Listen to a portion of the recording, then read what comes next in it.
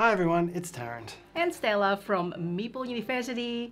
It is that time of the year again where we share you our top certain games of 2022. Yes, Happy New Year everybody. Yay, Happy New Year. Hopefully you've had great holidays, played a lot of games if that's what you want. And we are doing it differently from other people. And each other. And from our previous top 10 games of 20 whatever that we've done. Yes, so this is our opportunity to celebrate the games of 2022 in our own specific ways. So I'll actually be doing what I did last year. I will be going through my overall top 5 games of the year, and then 5 other special mentions that particularly are in sorts of different genres, because you could listen to me reel off a whole list of Euro games in order of how interesting the interaction between players are, because really if I did a top 10 that's most of what it would be. But I think I always enjoy celebrating sort of the best in other styles, lighter games, sometimes things that you don't see that often. So yeah, I will be going through 10 games, a top 5 and then 5 others. And you can think of them all probably as being equal 10th, perhaps. So basically, Tarrant's doing I will be doing my 5 special mention, and then Tarrant will be doing 5 special mention, and then I'll be doing I have top 20 games of 2022, because there are literally so many games, so many great games that I'd like to include. So no more top 10 for me, it will be top 20 for me. Now, there's another reason for it. So because when it comes to making this video, I get slightly stressed. You know why? Because I have to pick 10. I was like, what should I do? There are so many great games out there. Even though those games are not mentioned in my top 20, doesn't mean those games are bad. So it's just that my preference of very subjective of top 20 games.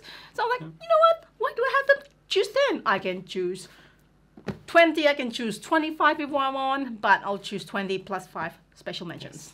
Yes. It's our channel, we can do what we want. Exactly. So for you, technically still 10 as you say? Yes. Alright, so that's what I'm going to do. Then again, if you want, you can, obviously I've put timestamp there for certain things, so you can skip ahead, do whatever you like. But what we ask for you is please write in the comments. That will really be helpful. We want to hear from you. We want to hear feedback from you about our channels, about what games you want us to cover. We do how to play, Stella Tarrant Suite, and then we got live playthrough on the weekend, almost every weekend. And we've got Henry joining us as well from late last year. So that was addition to Meeple University. And Henry's focusing on more of the solo game, solo playthrough, and also the more of a war game, and not all, but some of the war games and the 4X games. All right. So, without further ado, let's Drum roll. proceed. Yes. And we're going to start with Stella's special mentions. So the first one is Valbara. So Valbara is a SN 2022 release that I picked up, but I think I picked up kind of like pre-production copy. So this is a smart card draft game. Check out our review for this one. We do have a review video for Valbara. And this is a smooth draft set collection game where other players' tableau affects your tableau and your scoring. Indeed. You like this one as well, Tarrant? We'll see. So that's basically is the game. So recommended for the card draft, and Tableau user trying to get it from me. And this is for my special mention for great filler smart draft, Flamecraft. Now I know that this is the game where people are like, oh, dragons. It's really cute. Hence my special mention is for cute game. For the art. For the artwork. And the cuteness and the thoughtfulness. So each shop has got its own, it's really thoughtful. Like there's a dragon sorry, there's a waiter, human waiter, for example, with a dragon that did creme brulee. It's actually showing on the front here. Yeah. Sort of draped over like the towel, and it's creme bruleeing. I think they may have built the whole game around someone thinking of that piece of art. For all we know. Could be, but it's really thoughtful, and the dragon was there, and then just rather than the fire that you do to burn the top of the creme brulee. The torchy thing. The torchy thing, yeah, and it's just like a barbecue. It's super cute. The game is fun. I feel like it's best in higher player counts, but yeah, it's fun. So it's very thoughtful, very cute. Hence my second special mention. Next special mention is Fierce Empires. So this game is by Eric Vogel, and this is by Sandcastle Games, who brought out Res Arcana. This is a light civilization game. So it is highly recommended for if you want to introduce, or maybe it's for you haven't tried Civilization board game. This is highly recommended to start off your journey of civilization games. Yeah, civilizations and tactical area control as well. I think it's probably one of the better gateway level games of that style out there. Absolutely. So most civilization games, I think all of them, it's medium to complex, and this simplifies a lot of things. It does have dice rolls, but this is how it's really simple rules, just only certain actions. And you can just, build up your empire and complete objective from your hand. So we do have review video for this one as well. Indeed. So Fierce Empires, Gateway Civilization. Now this is the one that I really can't put into any categories, but I just mentioned it why. I enjoy Endless Winter, but because, as you can see here, Gulf Studios. So I am part of Gulf Studios Australia. So Gulf Studios in Australia, which is co-publishing company, and Endless Winter is one of my games. So I wouldn't include it. I'm just mentioning it quickly. Endless Winter, I enjoy it, but it's my own kind of like, I didn't involve in the designing, but we still have to recuse yourself from putting it on any list, on a top list properly. But yeah. So it's not on the list. It's there. But it's a good Euro. Yeah, thank you. And last one. Don't have the physical game because somebody borrowed it from us, is the awesome re-release game that is re-theme, Sky Mines. Yes. It's the re-theme of Mombasa from Alexander Pfister, 2015, I think it came out. Minimal changes, mostly just a re-theme. I think this is like 99% the same with Mombasa, and so I would highly recommend if you like Mombasa. It's different themes, space theme, but the mechanics, the goodness is pretty much similar. It's still very much that big brain melting, very interactive tight game with a lot of forward planning. So it's still a classic. It is a classic. I still enjoy it. I remember playing the first time of Sky Mines was when I had COVID. I was like, I was so lethargic and tired, but yeah, enjoy it. So those are my special mention for this year, 2022. Indeed. And now on to Tarrant's special mention.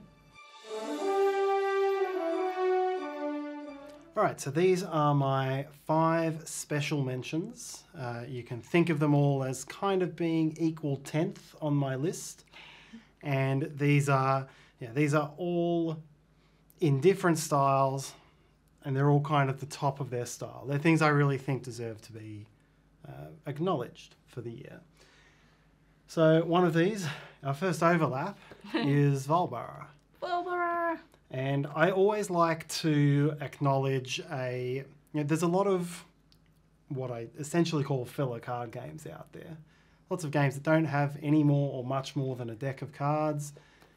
They play in a relatively simple way, and because there are a lot out there and they don't get a lot of attention, but there are some that have really nice, interesting decisions to be made, and I think Valbara is really the one that meets that this year. It does have the feeling of a light Citadels That's true. to some extent. With simultaneous card selection. Yep, instead of drafting, you're simultaneously choosing cards that will give you special powers that resolve in an order. And that order is also the order in which you're drafting cards from the table, trying to make a set. And as you said, you can either score points from your own set. There are some that score off neighbours. It's just really clever, and it's light. You can teach it quite quickly, and you could bring it out as a filler in any situation. So yeah, I think really do recommend this for the light card filler sort of game. There's actually one more cleverness in this one. With the card draft, there's 2 rows. So you're drafting on the bottom row, but the next row that you are going to draft the next round, it's already out. Yes. That's really great. That's really And helpful. there's a couple of cards that let you swap from row to row. Yeah, there you go. So, well, borrow. The next one is in the bingo category, intellectual bingo, also known as almost every roll and write. Everyone plays the same set of cards. And I know this has got a lot of love this year. Very good game from AG, Guild of Merchant Explorers. Yep. It's a very clever use of the everyone playing the same cards mechanism. If it weren't for the fact that you were placing pieces and taking them off every round, it could be a roll and write. But it also introduces, I like the way it introduces individual powerful cards, just lets players do their own thing. And it gets added each round. Yes. Yeah, it gives you... What I really like about this as well, because you see every card each round, it emphasises the importance of sequence in gaming decisions. It's something that I always really like. Timing. I like games where you've got interesting timing questions. And in this, you know what's going to come. You don't know what order it's going to come. And deciding what is, are you going to take a bet on it coming in the perfect order at the cost of it losing something? It's just fun. And it's just really fun. It's a pretty solitary experience, but it is... it's got a really nice decision. In a way, it's not cartographers, but this what card's going to come out feels in that way. That's a bit like cartographers, stretching it maybe. Yeah. Plus, you're making a map, so it's very cartographic. You like map? Tarrant likes map. So yeah, no, it's a really well put together game. That one. Agree. All right, third one in this list from is the same also from publisher. AEG. Wormholes. And what I really like about this game is it's innovative, and it puts a new spin on pickup. It's really a new spin on route building and pick up and deliver. Now, the closest thing I can think to this is on the underground, in the way that you're building routes and then moving along it. It's a very simple... You move 3 steps each turn, and you're just trying to go to places where you pick up cards and go to the planets where you drop them off. Pick up and deliver. Yep. But as you move out, you can start making pairs of wormhole tokens that anyone can use. The route building part of it. Yes. So it lets you move quickly around the board. It gets you in the mindset of thinking, all right, what's the best place for me to put a wormhole link that someone else is going to use a lot? And that is, it's a really new twist on route building. The first option, so the first few turns are usually really slow, but then once those pair of wormholes starting to pop up, you just like jump from one to another. Yeah. Yes, I think it's really innovative. I really enjoy playing it. It also has little bits of set collection on cards so that it's not all about the routes. You have to think about a few things. So yeah, really well put together from Peter McPherson, who put together Tiny Towns as well, which was also pretty innovative. So yeah. Good on them for that. It's now or never from Red Dragon Games. Obviously, Indeed. Ryan Lockett. Yes, so this was the third in the Above and Below Near and Far series. And for me, this was... I put it in the category of sort of big, open, sandboxy Euros. So it's not that full sandbox narrative like Sleeping Gods, which of course was his from last year. This is the sort of one where you can go and explore and do lots of things and do whatever you want. And it is a bit of a solitary experience in that way. But it's really intriguing. You've got the little storylines to do. You can go and fight enemies. You can build your own kind of like engine building tableau as well. Yep. And it had some really interesting decisions to be made in terms of trying to get your incomes. The whole game was about income. It was really a snowball on income because income let you get the money, which let you get more income, and then your final score was mostly income as well. And then items, a collection of items is basically money. Exactly. So it was all, there was so many times where you had to try to work out the way of just getting exactly what you needed before the end of the round, and I found that to be really quite fun. It was a long game, no doubt. It was a long game indeed, yeah. But it was a good game, and you mentioned that before. I really did enjoy it was a bit different as well. Your income... Still going? You had income as ways of getting different items, but then the only things you could do with those items was cash them in different combinations for money. Kind of like set collection items for good combinations of money. Yeah. So yeah, that I think of all the very solo feeling Euros, this to me was the top one. The last one of my equal 10th special mentions, and I don't know if the cover has changed because this is actually a prototype. I've been waiting to put this in a list for a couple of years since we played this prototype. Masters of Mutanite.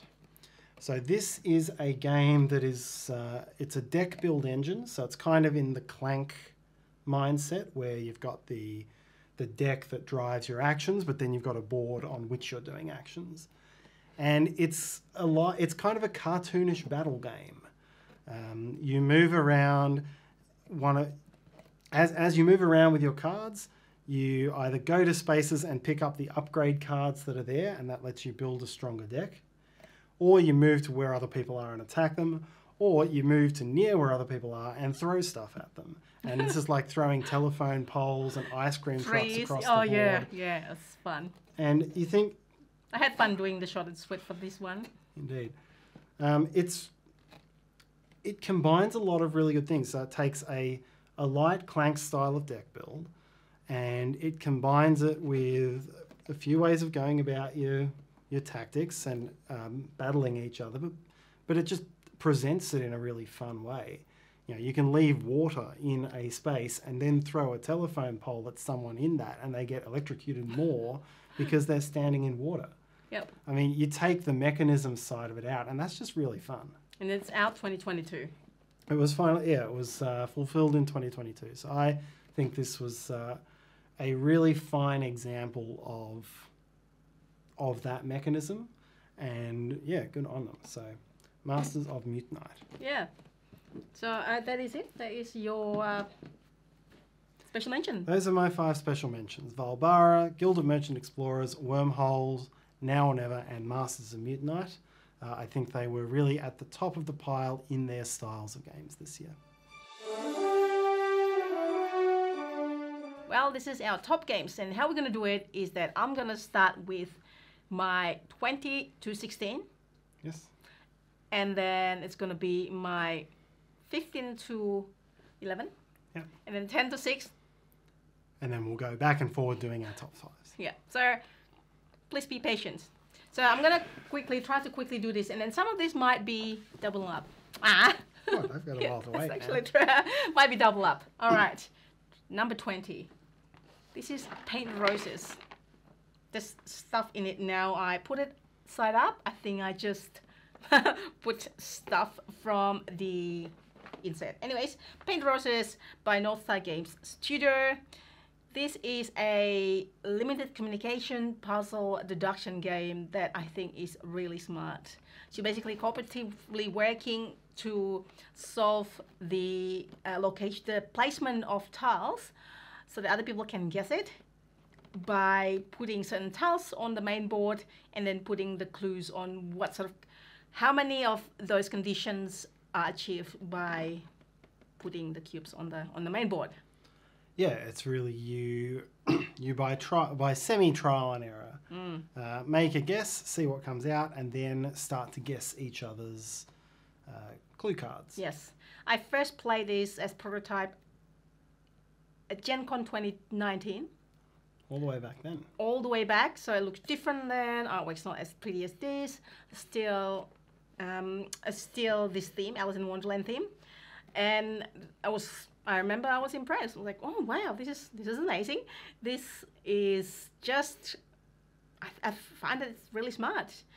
And I found that for me, puzzle deduction is, well, I'm not as good as Tarrant here, so there's still puzzle to be solved here, while Tarrant's like, oh, it's so easy. That's not fully the case. Okay, that's usually the case. Okay, that's paint roses, so there you go. Very nice componentry in this one as well. Big acrylic tiles. Yeah. Number 19. 19, Jiangnan, Life of Gentry. Yes. This is a prototype. Prototype that we've got here. Yeah. So we covered this prototype version of the game. And this is a Euro game with really smart end of round and end of game objective that is moving around. Yeah, it's essentially, it is essentially a 5-action Euro, a very general 5-action Euro, but it's unsolvable because at the start of the game, there's 6 boats down the bottom of the board, and whoever has the majority, each round, these boats are where you go and do your worker placement, and then each round they move along, and when one falls off the end, whoever has the majority on it gets to choose which of the 2 scoring objectives that are there will score for everyone. And exactly. Then the new boats that come in have scoring objectives, and whoever has the majority on those at the end of the game, because they don't drop off the board, is the only one who scores them. Yeah. So you've got to time everything.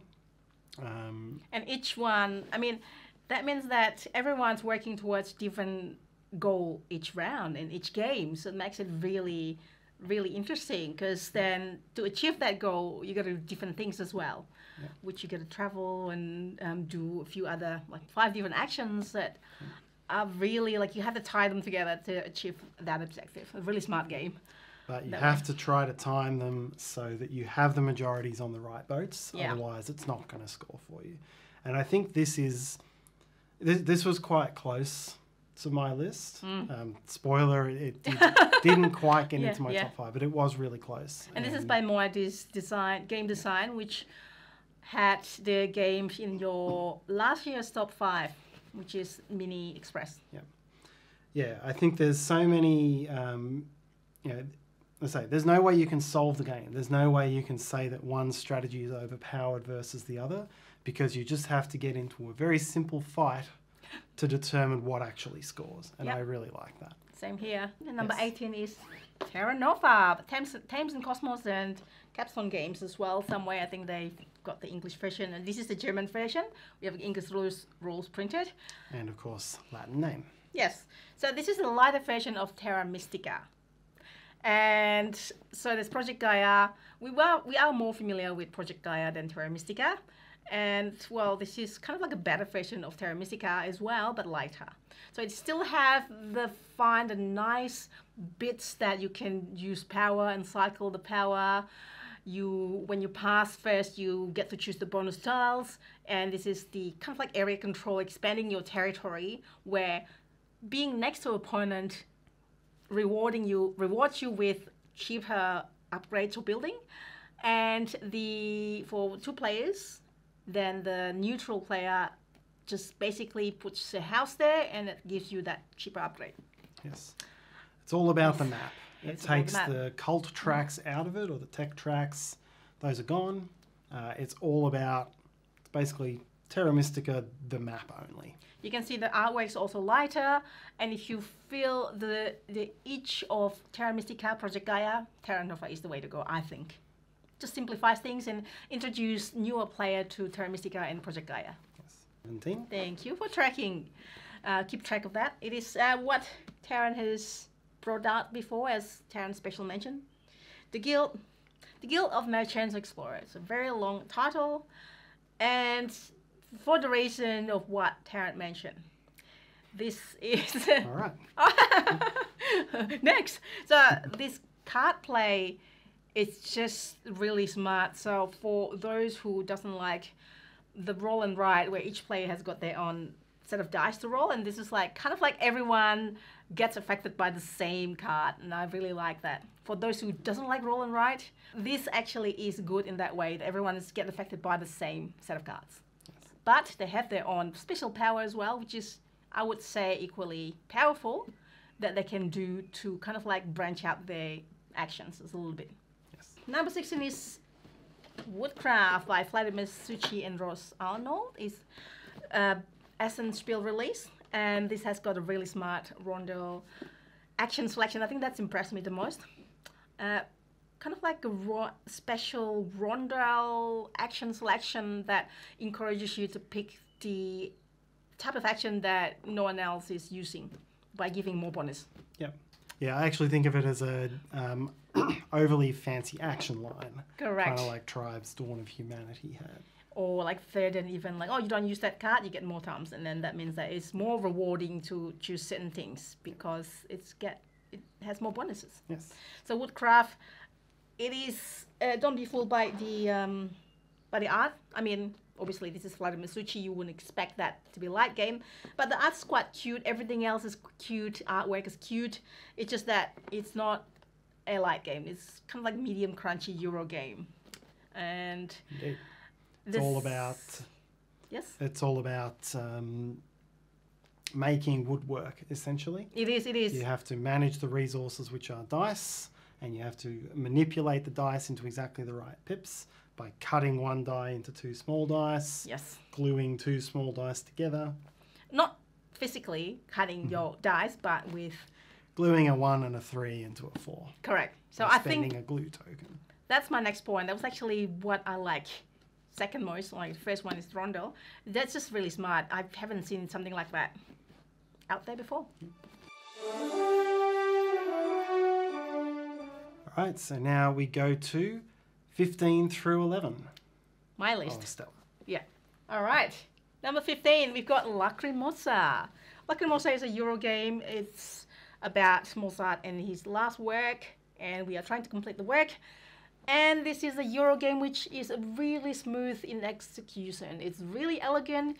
You draw a certain number of cards, you play it above, and you play below as well. So, sorry, you play above for the immediate action, and you play below for the income at the end of that round. So there's like 4 slots, 4 slots, and once that slot, that's the end of the round.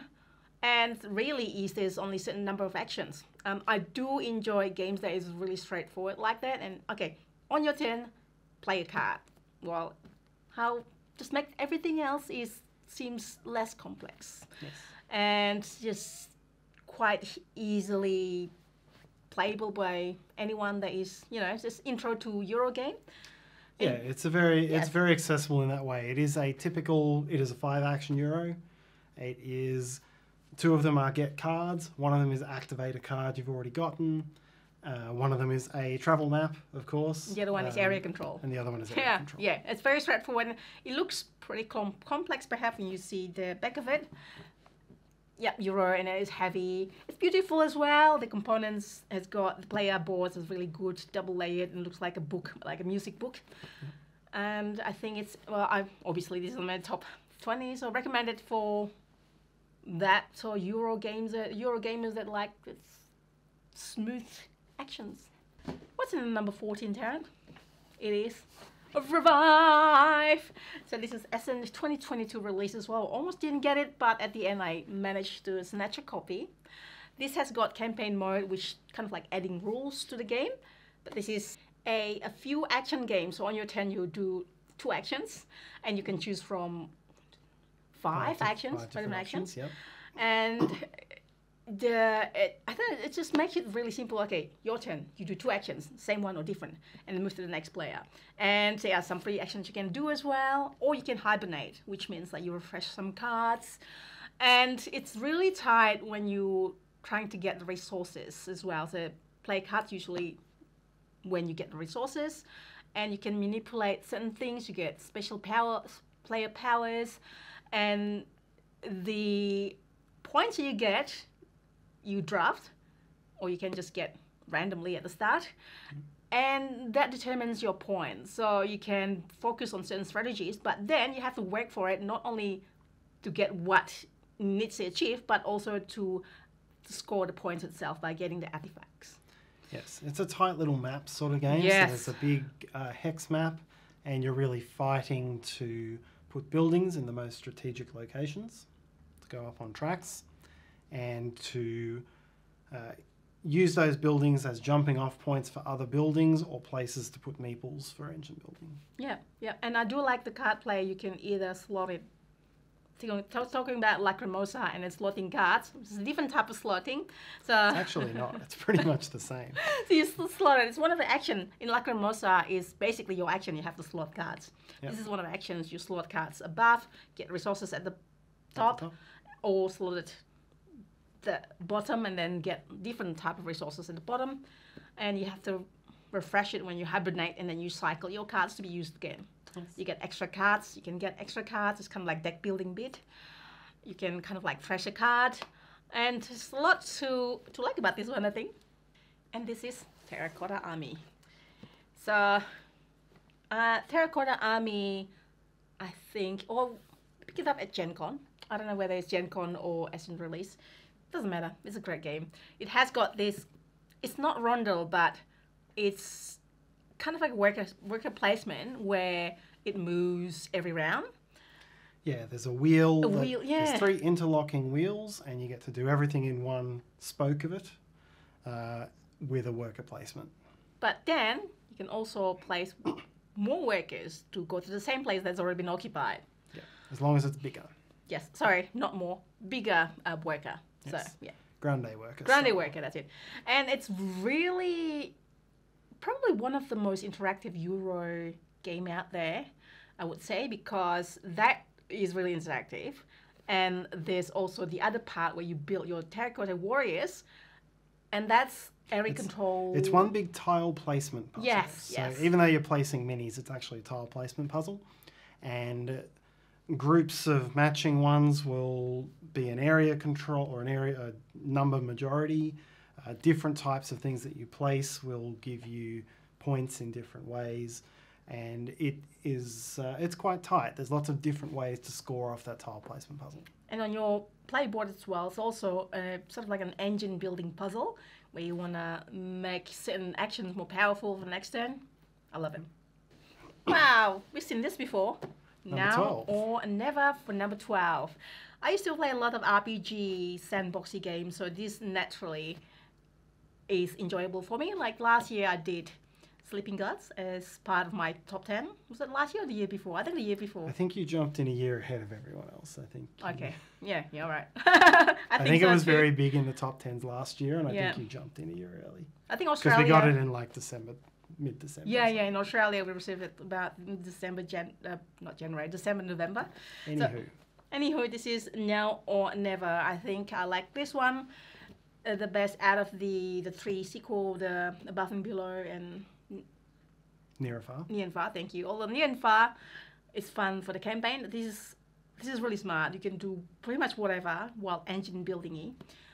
And it is a long game, so get ready for it. And then the beautiful artwork and designed by Ryan Lockett. Yep. And there is a little campaign in this one as well. Oh, yes. And some exploratory content. 11.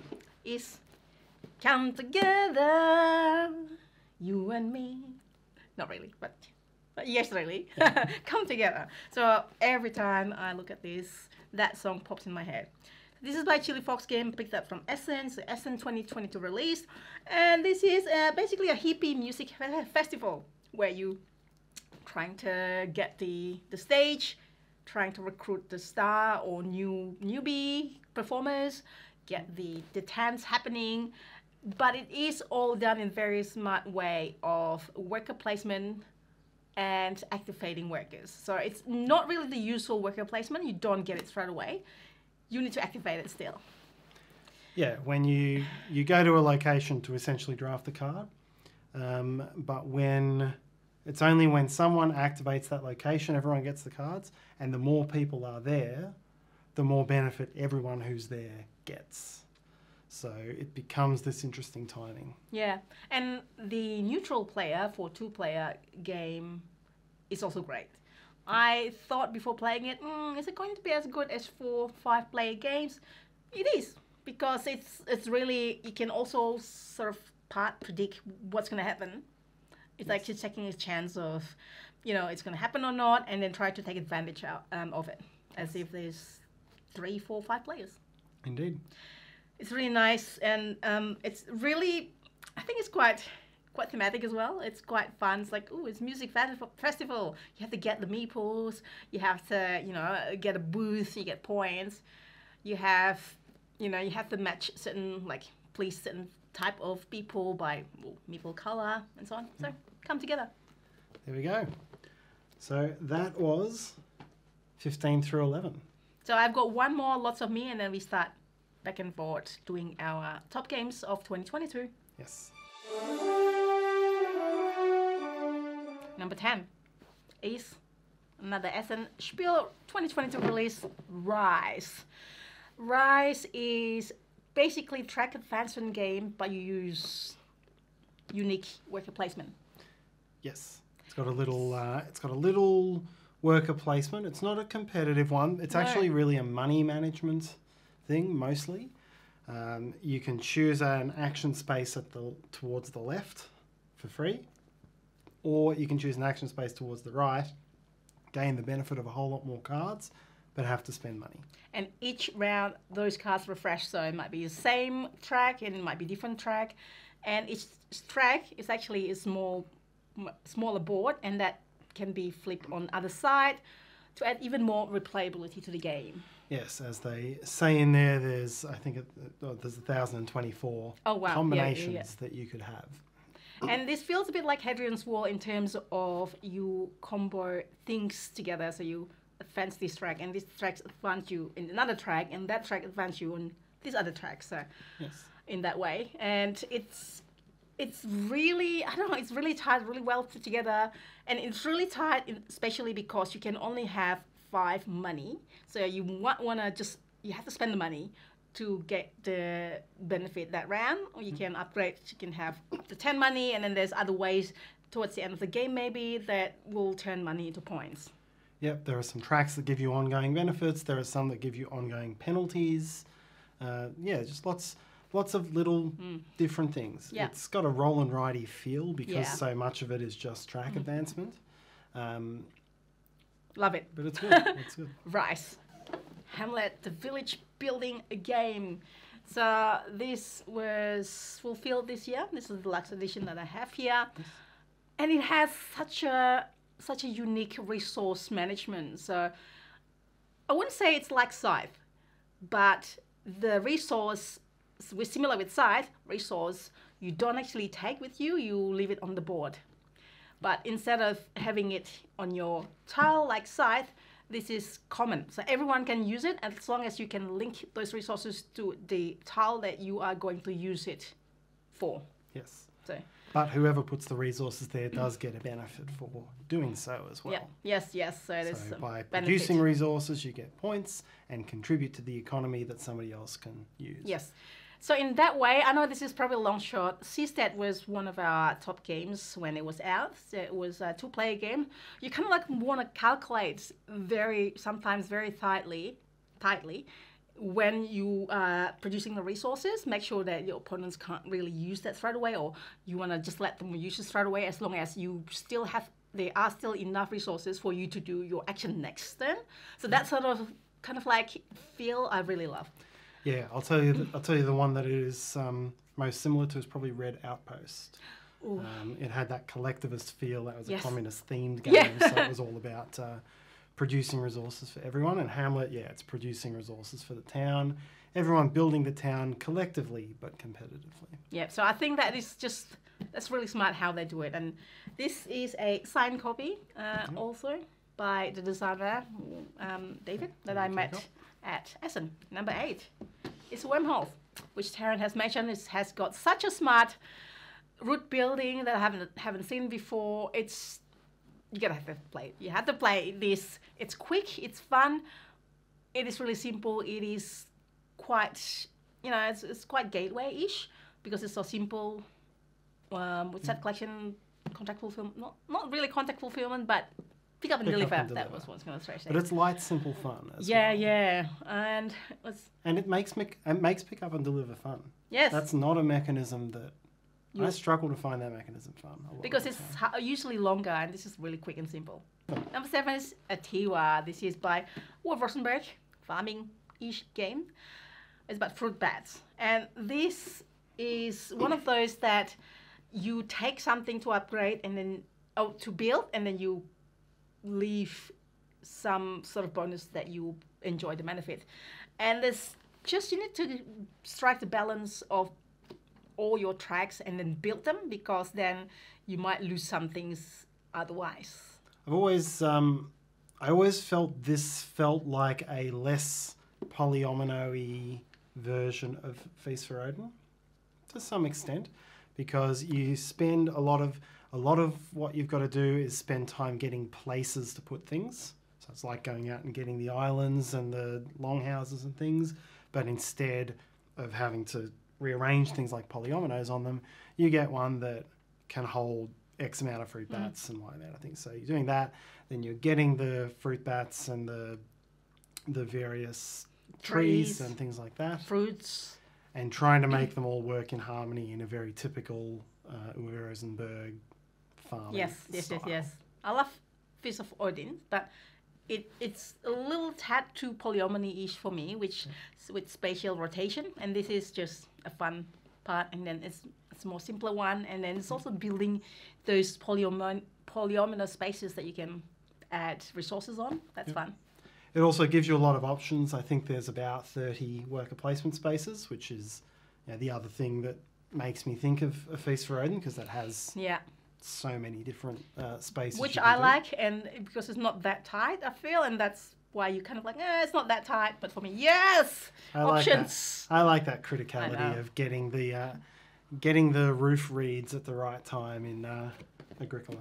That's it. That's That's Atiwa. Atiwa. Number 7. Number 7 Number 6. is on loan. So Yes. Wayfarers of the South Tigris.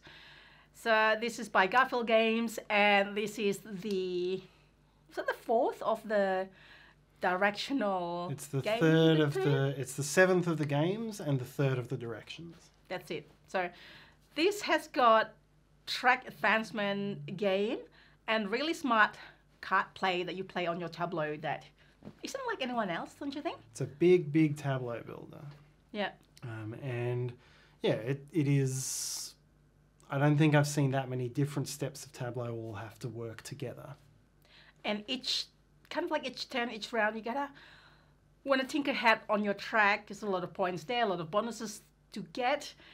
Each time you gotta have to think of, make sure you have enough certain points to actually get it. And I think the smart bit is also, it's almost like a worker placement where the worker actually stays out. Yes. And when you gain the card, then whoever that gets the card gets the workers. Yeah, it's got. It's a little bit like. It sort of builds on what Raiders of the North Sea introduced, I suppose, in that way. Yeah, so that's it. So highly recommended. So that is 6 through All 10. highly recommended. 6 to 10. All recommended. All these games are great. So that is 6 through 10. All right, top 5 time. So we'll go back and forward, 5 down to 1. This is the exciting part, right? Whew, all are exciting. Come on. Sometimes it's so hard to pick.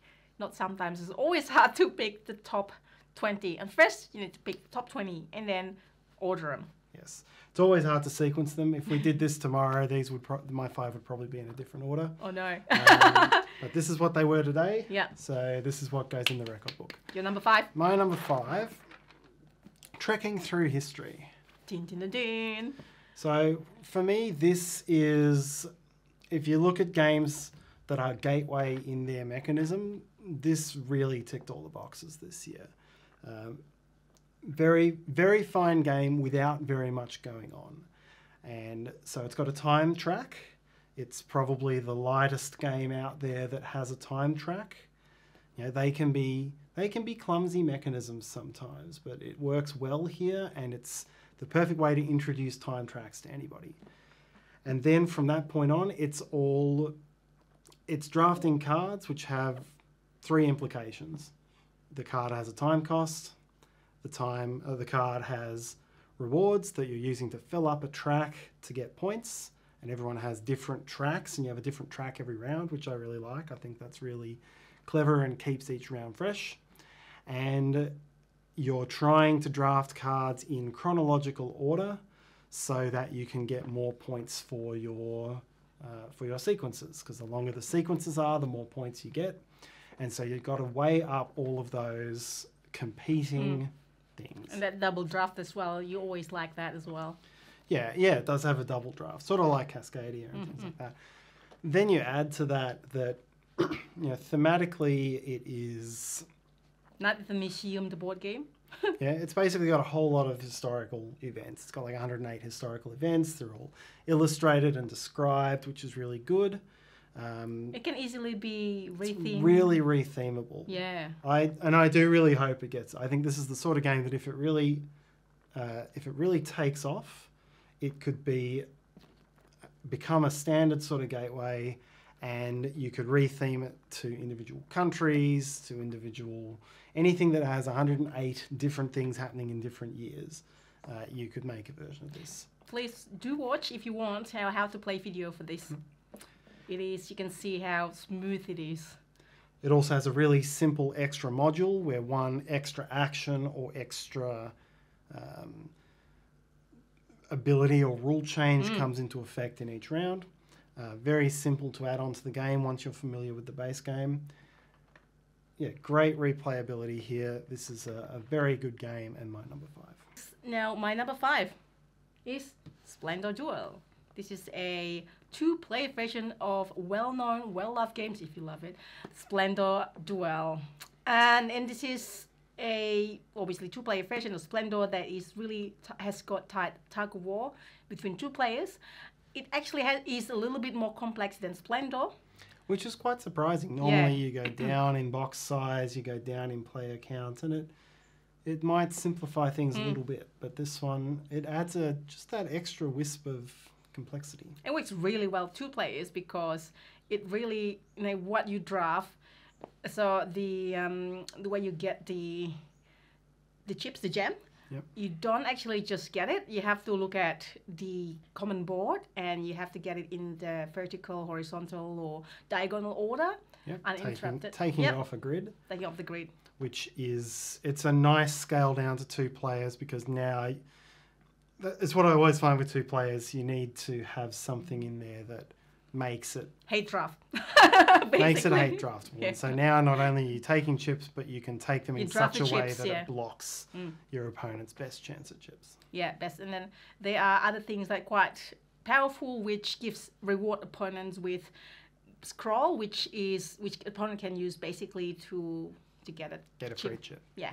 So really awesome game, Splendor Duel. I played maybe too many of Splendor, so this is it's good, refreshing things, and it introduced the Pearl. And that's actually the one that you not easily can get, and you can't engine build, so it's not. You still draft the chips once you build your engine of gems, so that doesn't make it absolute. Once you have engine built your gems, there you go, Splendor Duel. And it adds 2 extra ways to win as well. So you can win off a single column of engine building, or you can win off certain cards that have chests on them. So it sort of does it does what 7 Wonders Duel did with the 3 win conditions, which is very good. Number 4. So this one we have seen before. Terracotta Army is my number 4. And I think I did actually mostly discuss what I liked about it last time. That's true. So watch previous segment, please. Yeah, I think it is there were a number of different ways to engine build and work towards, you could get lots of large workers, so you had lots of choice of actions, or you could get lots of incomes. But it ended up being a really tight battle on that tile placement, the army warrior placement board. And what I particularly liked about how that worked was there were certain armyman types that got more or less powerful as the game went on. Like there was one that would score a lot of points for looking across the the field and being a long way away from someone else. And that's going to be easier to score towards the start of the game. But then towards the end, you want to fight for the little area controls in the groups. And there are specific ones whose powers let you do that better. There are ones that, there's just lots of, there was about, I think, what was it, 8 or 10 different things. There's also a little mechanism in there where you've got to have certain tools flipped the right side up to get an extra bonus. That's right, timing all of that. Yes. There was a lot of, this is what you'll always hear, and if you've heard any of my Euro reviews this year, I like things where the timing is interesting and where my choices impact other players, and what other players do impact me. And the tile placement in here is like that. Really offered that. It's like, and the resource is water, basically. Water and clay. Water and clay, sorry, just 2 resources. Yep. My number 4 is decorum.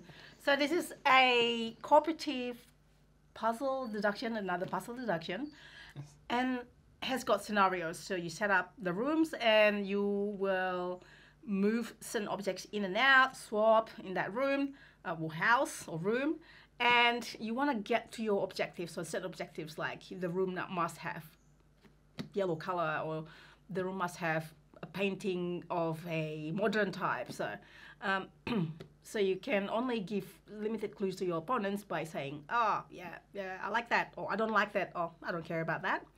And each certain, after a few rounds, you can share one of your clues, and it works slightly different in 2 players and 3 and 4 players.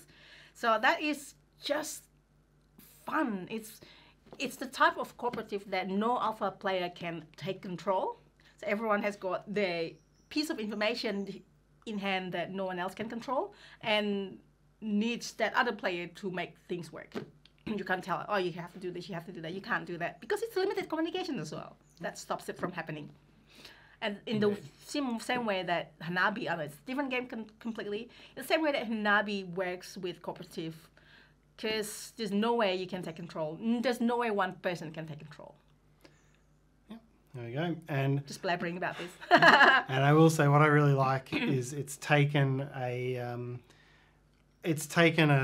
vignette of life.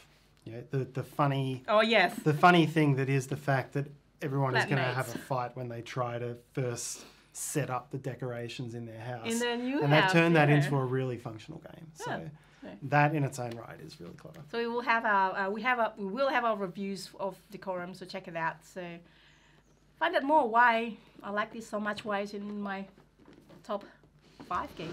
Number 3. So we've seen this one recently. Come Together. Again, we come back to interaction and timing, and this has a lot of that. The timing, oh my, yeah, totally. And what I really enjoy here, the things that make this game stand out. So it's fundamentally a card drafting game. I remember we were playing it at a party recently, and they were playing Pret-a-Porter on the next table over, and they were I sort of saw them as being the same game in that respect. They were just card drafting Euros, where you're trying to build up a set of cards that worked well together. But the way you draft them here, you've got so many things to think about. So you've got to, you choose the card, you choose an immediate bonus that is attached to the card. You've got 4 tracks that you have to advance on, and they're different ways of getting points, and you have to choose the one that's connected to that track, because each of the tracks is connected to 2 of the types of cards. Then on top of that, you've got to you want to go to the places where lots of players are, because even if you don't like the card, you get more track advancements if you're there in a space with lots of players. So you've got to build all of these things together. Then you've got They all come together. They all come together. Then you've got other timing things to think about with when do you choose to activate, because whoever activates gets a small additional bonus. And it's a small part of the overall action, but it might be exactly what you need. You've got to manage a stack of 10 worker discs as well. Oh, yes. Because they keep cycling through. So and you've fun. got to get them in the right place. So there's lots of tricky individual and collective timing things to think of. And that's before you get into the fun parts of getting the right meeples for the right things. So there's a surprising number of moving parts in this game. But the fun part also trying to anticipate which part of the board is going to be activated, and then you want to just, although you don't like the actions or the benefit in there, you want to jump in so you can advance your track, which is really important. Yep. And this game plays up to 6 players, which is very rare for a Euro game. I haven't played it at 6, I have played it at 5. And you know, other than the fact it's a little bit longer before you get a chance to make your choice again, it still works really well at those high player counts, which it's very rare to get Euros that play 5 and 6. Yeah. So, yeah, no, very good game, this one. That comes highly recommended by me. That is my number 3. Right. And then now it is my number 3 is Tiletum, another board and dice favorite of mine this year. Yes. Tiletum is by the duo of Daniel Dacini and Simone Luciani. Thank you. I almost got the name swapped somehow. So this is a dice drafting game. This is a dice drafting. Really? Those two? Who would have thought? But it's the way that it's done that I think I like the most out of the other dice drafting game from this duo. Because it's one of those that you can plan ahead. You have to plan ahead. There's a second choice of the dice drafting. So okay, the dice roll, and those dice are in a common supply. Yep. And 1 person at a time you draft the dice, and the dice is rolled match on the actions. So you draft the action and the number of actions. Yep. And you do the action so that you want to aim to certain objectives. This is one of those that there's end of round objectives. So each round, so that means each game would be different. People are going towards different things each round and each game. Yep.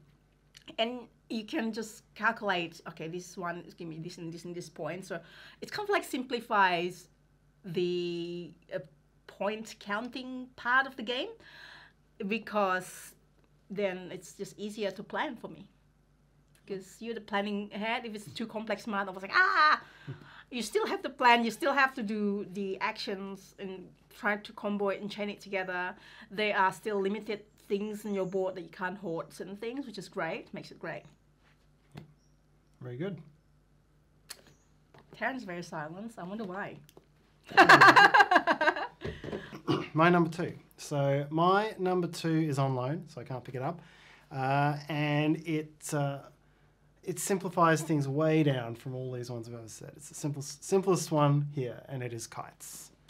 And kites, for me, I put it in the same category as Drop It and Illusion, in terms of being games that are a little bit different, little bit dexterity, or Illusion isn't dexterity, but it's just this simple little game that you can pull out at almost any social occasion, teach it instantly, and real time. Everyone will have a lot of fun. Cooperative real time. It's a cooperative real time. The game has solved.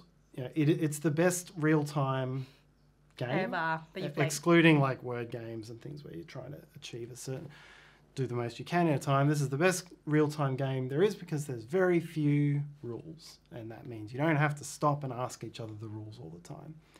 The game, and then it's also a turn-based game, and it melds turn-based and real-time together, which is not really easy, I think. Yeah.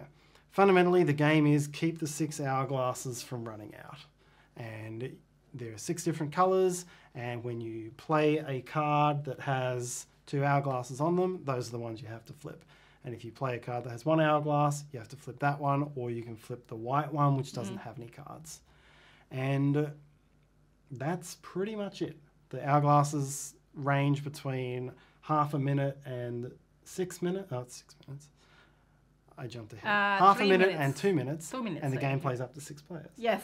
We've played it at a couple of meetups, and it's a really fun game. It's got some cards that can make it more difficult as well. It's innovative. it's quick, it's fun. Yeah, it's a brilliant release, Kites. My number 2. This is Living Forest. Living Forest is, well, technically it was released in Germany in 2021, but I think it doesn't reach the other area part of the world till 2022, early 2022, and has won many awards. Yes. And this has got the Mystic Veil mechanic, if you are familiar with it. If you're not, it's a push your luck, draw your cards, your deck of cards, deck building as well, and then draw until you want to stop to get a more powerful action and get to collect certain icons to do your action. So you usually get 2 actions unless you reach certain points where, you know, you kind of like bust it and you do only 1 action. And the goal is to reach 12 of either 12 fire pieces, 12 plant or 12 different trees. And 12 points when you when you push your luck. Yes.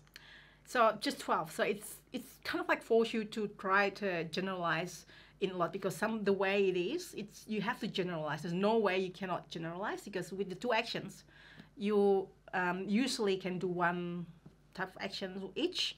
So you have to do some other actions as well. You have to do 2 different actions. Yes. Unless you've unlocked something, which is quite expensive to unlock. Yeah. And then later on in the game, then you are specializing in one of those. You think that, okay, you look at the other opponents, it's highly interactive. You look at other opponents, what they are close to. You can also steal one of not actually, it's not going to affect them. You can steal the 3 starting those 12 that you need to achieve. Yep. It could affect them if they're going for that. That's actually true. And that you can use to stop them from winning also. Yes. And another interactive is that the path that you move around, that is the interactive part. But it's just so simple. I think it's so elegant. And then raise to 12 of one of those 3, and then which one it is. I play on BGA as well. It's great on BGA. It just tracks everything. Great game. Living Forest. That's it. I think it wins. It deserves to win. My number 1. I tipped my hand, really, didn't I? I did give the clue. Like, by not saying a lot about a 10 game. Myself, yeah, Teletum. So yeah. I thoroughly enjoyed Teletum. And this is actually going to sound like quite an understated review, because there's not much new here. This is a 5-action Euro. It's got a map. It's got a it's got a track. It's got all the sorts of things. Set collection. Nothing really new. It's got end of round scoring and things. Again, nothing really new there. Different objectives that'll pop up. And dice drafting, as I say, it's pretty similar to what this design team often comes up with. But the choices here are all really impactful and really interesting. So the dice drafting you mentioned before, each die that you take, it's going to have a color, which tells you which tells you what resource you get. It's going to have a number, which tells you how many of that resource you'll get, and it dictates what action the die is connected to, and the action points you'll get is equal to 7 minus the number on the die. So you're going to get a lot of resources and not many action points, or vice versa. Very, very satisfying chaining your actions together. Yes. It's got this interesting thing where all the actions are about getting stuff, and then all of the spending stuff is free actions. Free action, yeah. And it's quite, like, it's very much, it's all free actions is spending stuff. And you've got quite a lot of that to do. And it was a really big tilt in that sort of way, which I hadn't seen before. I found the draft to have very impactful decisions, because you needed to balance all of those things and pick the ones that are important to you. And the map there was a lot of fighting on the map to get what you wanted. And that was really awesome. It's very interactive. Yeah, at the end of each round, there's called a fair scoring. One of the cities will score an objective that could be worth 20, 30, 40 points if you get the right sort of combination. But you only score it if you've gotten your piece to that location, or if you've previously built a house on one of the limited house spaces on that location. So the map is really tight. Once people have built in locations, it really blocks others out. And that's it's a lot tighter than I'm used to seeing these days on Euro map boards. And it was what made it stand out. So yeah, lots of impactful decisions.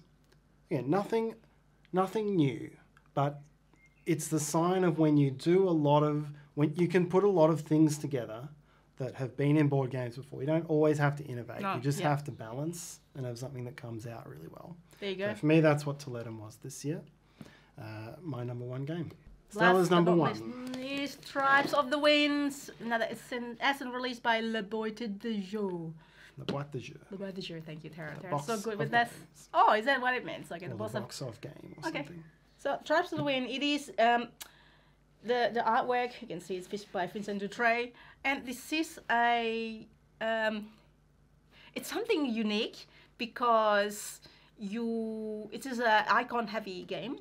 So maybe the first few rounds we're just learning the icons what they are, but once you know, okay, that means that, and you basically, what I like about this is that it's comboing your actions of other players' back of cards. So their back of cards has got certain elements, so they're 5 elements.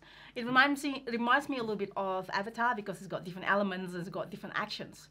And you combo your actions, the cards you play based on how many other players. So let's say you have the most of certain things, so there are 5 things in play or something like that. Usually combo left and right neighbor, and with the 2 players one, you just combo off the back of the cards, draft cards. So yeah, there's lots of different ways these cards work. Yes. There can be one that often they'll have 3 options, and this one might be count all of the green cards that everyone has, and you'll get the weaker or the medium or and that too, higher one. Or you count your own cards only, or you look to see how many different players have one, I think. If everyone has at least one, I think was one of them. And there was about 8 or 9 different ways that these cards could combo. Yep. And so it became quite an interesting, it was about having the right card or hanging on to the right card at the right time and working out when was going to make the most of playing it. There is just constantly every turn I was okay, I want to play this next, and then things get changed, it's highly interactive. Other players do certain things okay, I'm not going to play this anymore, and it's more efficient to play this card instead, so I'll play this card. And you could get to a point where a player would do the temple action, I think it was called. It was one where they just discard 3 cards at once rather than playing 1 card on a turn. So it can completely... You've always got that risk. You've always got the risk if you're just waiting for that one little extra thing to come into someone's hand. You've got that risk that they all get burned at once. Yeah. So there's option as well to kind of replenish your cards quickly, which is that one. And on top of that, you are building certain things. You can engine build your action with your leader cards, and you achieve certain objectives, and then that's how you engine build basically. It's awesome. And it's a timing element as well, where you need to build certain the village is called, I think, is the village on your board as well. And that gives you bonus again, that gives you engine build, and there are so many things, so many great things in there. And I do like a game where you kind of can almost see when the game almost finished, but not quite. Sometimes it's out of your control when somebody built their 5th village. So, and there's a few other things that's happening there. Considering that it's actually a pretty simple game overall. The rules is not too heavy once you know what the icons are. Yeah, once you know what the icons are, you've basically got your 4 resources are used for 4 pretty typical tile placement, building types of things, and moving things around as well. So. And that is it. That's it. That's our top 20, my top 20, Tarrant top 5. With another 10 special mentions. Yeah, so we've taken a lot of your time today, but thank you for So thank you so much for watching. Yeah, staying with us. So what are your top 5, top 10, top 20? what's new to you, what's different to you this year, please let us know in the comments. And is there anything that we've brought up that you are surprised by as well? Yeah, good point. I know sometimes we pick a few out of nowhere, out of the lesser well knowns, and if there's anything that tickles your fancy out of the ones that we've brought up here that maybe you weren't thinking about. Yeah, let us know. So thanks again for watching, and it will be really helpful to us if you can please hit the like button and subscribe to us if you haven't already done so. And then hit the bell, you get notification when we have new videos. We do videos like this, and we've got my short and sweet, Tarrant's how to play, reviews. So all of these games that we mentioned, we have other videos. I'll link in the video description below so you can get more information about those games. Congratulations for all publishers that their games made our top games of 2022. Yes. And I'm also on Instagram. Find me there as well. I share my board game journey here and there.